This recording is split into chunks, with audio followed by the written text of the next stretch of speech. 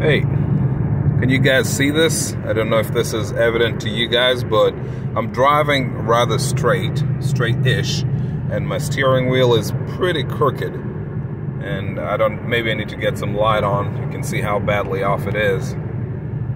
There, while I'm driving straight, alright? So, what happened is that this car has been sitting for a while, for maybe 4 months or so, close to 4 months, 3 to 4 months. And today I decided to take it out just for a test drive, make sure everything is good before setting it down for winter. And I took a pretty aggressive left turn. And when that happened, I felt the vehicle kicking out in the rear, which means that one of my tires spun, and I could feel it basically pushed me towards the right. I was turning left, and I could feel my rear end get pushed towards the right, which means it was helping me steer. But when that happened, I got a bunch of lights on the gauge cluster, and let me show you what those lights are. Let me park first, and then I'll show you. No, let me just keep driving. I think this will be a pretty good video to show what's going on. Okay, so let me turn around here. I'm gonna back it up. Oh, that would be cool, because then I'll be showing what the... Okay, I'm looking at the lines in the... Okay, so this is my lines, my guidelines. This is straight right here, right? When the yellow disappears. And look at what it looks like. It's not too far off, but still, you could see that there's a little bit of evidence of being crooked. So the other lights that came on in the gauge cluster, this is what happened. First one was, well, I've got a TPMS issue, so ignore that. I've got a bad sensor that will be finally replaced. The second light that came on was this one right here, 4-wheel active steer. And then this is the VDC slip. And then later the IBA came on. So all these lights, generally not too scary. I know people are sometimes afraid of technology package vehicles, M56s, M37s, because of all the lights that could come on in the gauge cluster. I don't blame you. The 4-wheel active steer is one scary one to people, because people that don't know anything, first you're scared because what is this? People that know a little bit are scared because all they can think about is $6,000. If you went to the dealership, people, whenever this light usually comes on, most times people end up getting it fixed. And you know, if you get a quote from a dealership, they tell you to fix it, it's going to cost us $6,000, give or take. In my case, there are a few reasons this light is on right now. 4-wheel active steer. First, in the sport models, it's only active when you have, the 4-wheel active steer is only active when it's in sport. If it's in standard, your system isn't really working. But, well, the light is on right now. We can't really force it off. It could be on because it's an electronic issue and it needs to be reset. And so I'm going to try to reset it. The two ways to reset it. First one would be turn off the car, turn it back on, and see if anything changes. But I have a feeling that's going to be very successful, so I'm going to start with the second option. Second option, whenever I've got crookedness, crooked issues, I usually you could do this, I can put it in reverse just so that I can see where the lines are. Can you see the lines? And what I'm going to do is, this steering wheel, I'm going to go ahead and turn it all the way to the left and then all the way to the right. I just want the car to remember what the end was. Okay, so that's what it looks like to the left. Turn it all the way to the right. Looks pretty much the same, right? All the way to the left again, and then all the way to the right. At this point, thing is, once the light comes on, it just means it's in limp mode. So even if I've fixed the issue, I've recalibrated it, the car still is going to stay in fail-safe mode, and it's not really the lights won't really turn off by themselves. So what I'm going to do is, I want to go to my parking spot first, just in case the vehicle decides to do something goofy. I had to jump the car today because the battery was a little weak. I suppose the 5.6 engine requires a lot of energy to crank over.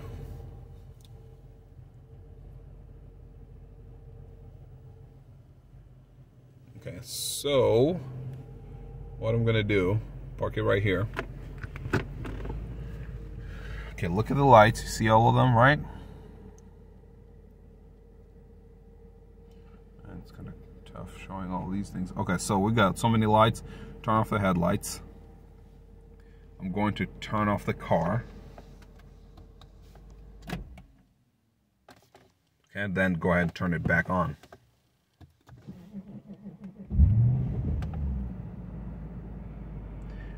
This is usually the simplest fix.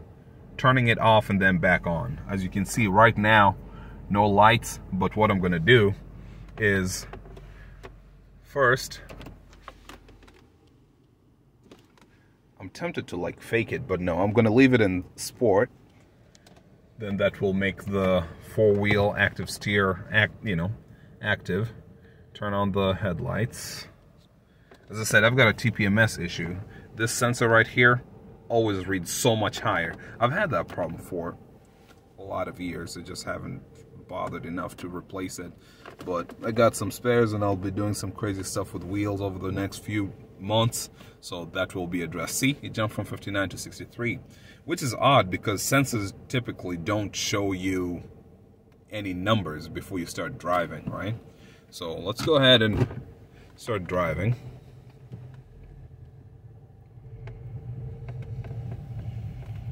So far so good. And what I'm going to do is drive it in pretty much the same way that I know where the problem started, and I'm going to do the same thing to see if I can replicate the problem. So right now I'm going straightish and the steering wheel is straight as well. So more or less fixed the problem. I'm not too concerned. It's the kind of thing that people might be curious as to, well, hey, it happened to me one time, and the car drives just fine. It's just that you lose the rear steering of the sport models, but it's just unnerving to see the steering wheel basically locked in one direction. And what happens is that with the sport models, you have a motor inside your steering column. And this motor basically helps you, whenever you steer. It's got not only a motor, well, the motor, I guess, has a sensing properties to know what your steering position is. And so, even when it's straight, if that motor fails, it wants to lock you in one position, it basically goes all the way to the end. That's what happens. But you can still steer, not a big deal. You can still steer your vehicle.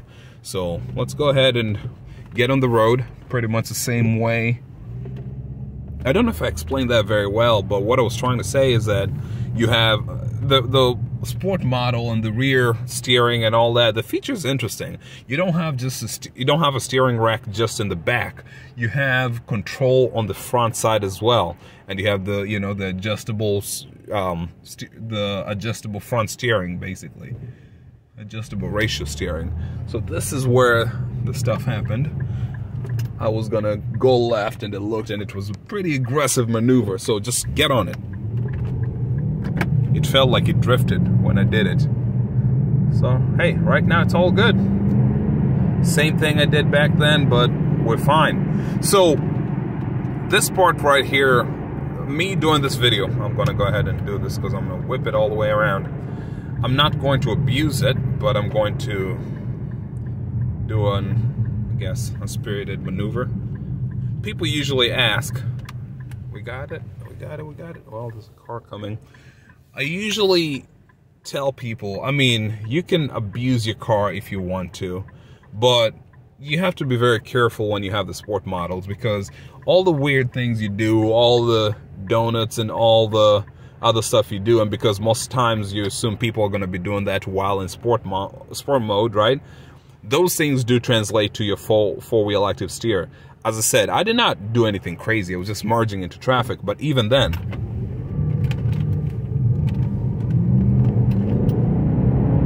I was spinning a little bit. I wasn't able to catch it all. But so, soapbox. What I was saying is that be careful the way you treat your vehicle, because generally, all the funky things that you do to your vehicle do end up, with regards to aggressive driving, donuts sliding and things like that. If you have a sport model, those things end up affecting your system, you know? That's a slip light. So we're good. Car's good, you know? And I'm glad I had my camera ready to pull that out. I love showing those issues. And look, we're driving straight, right? No problem now. So I think at the end of this video, someone might look at it and say, well, this did not solve my problem. No. This video was not meant to tell you that instead of spending $6,000 at the dealership, you're going to turn your car off and then back on, and then everything's gonna be good. No, this video is supposed to tell you, in some circumstances, that's all it takes to fix your problem. So if this happened to you while you were driving, most probably you were able to turn the car off and turn it back on and the lights disappeared, and your question would be, do I need to be afraid of it? Is something coming to get me? Most likely no. Most likely no. But you know, the motors, it's not unheard of for the sport models, the M37 Sport and the M56 Sport, to get issues with the four-wheel active steer system, right? It's not unheard of for that to happen. So I'm not saying that this video, just turning it on and off, is a sure bet, you know, sure bet of getting rid of all the problems. But I'm just letting you know that if it does happen and you turn it off and turn it back on and you keep driving and nothing happens, well, maybe you're in good shape, or maybe your car doesn't really have any problems. It's interesting turning this vehicle like at this speed going around because it is stable. It is not, the rear steering system is crazy. It's amazing. And I don't know if I'll be able to, the crazy thing, I guess the goofy thing about videos is that sometimes you can't get the scale of what I'm trying to show you. So if I tell you that I'm about to merge right now, or rather, you know, switch lanes to the right lane, and I tell you I feel like my car's crab walking, right? Basically shuffling just sideways like a crab. You can't tell from the video. You can't tell that at all, but I can feel it in my seat. And I've driven M56s, you know, M45s and all that stuff. I've driven FXs without the rear steering, and the sport models, you can usually tell they feel different when you drive them. So that's what I'm gonna do. I have to do it, you know, sensibly. Basically wait. Okay, now go ahead and merge, or rather switch lanes. There you go. Like, it's not, it doesn't dance around, it's good. It just moves where you want it to go, you know? It doesn't sway and tilt and all that funky stuff. It's not a sports car by any means, but it's good enough. So, what's the other thing? The other thing the four-wheel active steer helps you in is low-speed maneuvers. So, like making a U-turn in a tight parking lot, you know, things like that.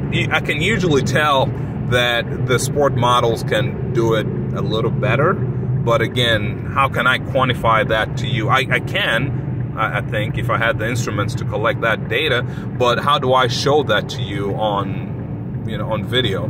So it's just gonna have to take my word for it that this car is performing way better than a non-sport model. If that stuff doesn't matter to you, then, you know, obviously don't get a sport model, or rather don't pay the extra for the sport model. See, now we're just turning very sensibly, going straight. It's pretty straight.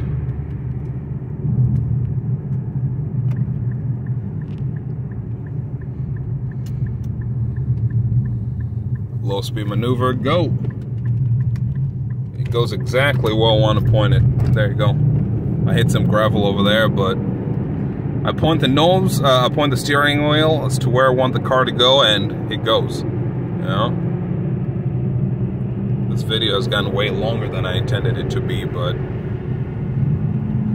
I wanted to basically drive around a little bit and show you in case something goofy happened, but nothing happened. That's how quickly I can switch lanes with a sport model, you know? It's crazy. And as I said, it's hard to relay the scale of the difference whenever I'm holding a camera in front of me. If I had like a drone and I had, you know, a sport model versus a non-sport model and try to do the same maneuvers, you could maybe see. But whenever you do the sliding tests where you go around cones or something like that, the sport, first, the M's are pretty big cars, so they're gonna act a little a little unsettled, because it's, you know, it's a whole lot of mass doing that for a luxury first, sport second kind of vehicle, you know, or, well, I guess equal parts sport and luxury. So they'll be a little unsettled, but the sport model definitely feels different. I think this is gonna have to be enough video for today. When I picked up the camera, I just didn't know. I knew I wanted to share something, but I didn't know how long I was going to be doing it for. So maybe after uploading the video, I'll decide to just go ahead and delete like half of it. Yeah. So that's it. Thanks for watching.